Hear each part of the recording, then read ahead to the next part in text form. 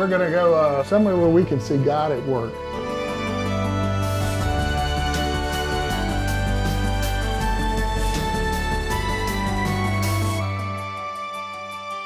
There is such darkness, but even in the midst of this darkness, we are experiencing God's victory. I try to look at people the way I think God looks at people, and in spite of all our mistakes, God still loves us. His grace has shown that I don't need to be a perfect person, and the more I rely on His wisdom and strength, the easier my task becomes.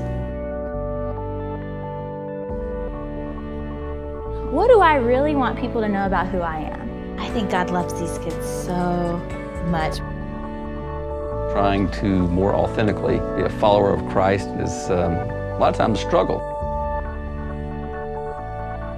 The Lord spoke to me and He told me that I am beautiful on the inside and that I don't have to worry about what I look like on the outside. I think it has a lot to do with walking by faith and not by sight.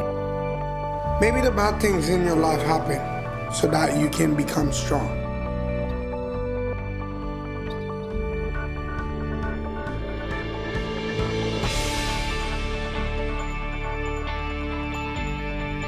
I've realized that God has called all of us to be faithful with what He's given us. This is where God called me to be, and I believe that with my whole heart. What is a sheep without a shepherd? It's lost. The Bible says the kingdom of heaven is joy and peace in the Holy Spirit. I have learned to recognize the inner voice of the Holy Spirit and give Him room to use me.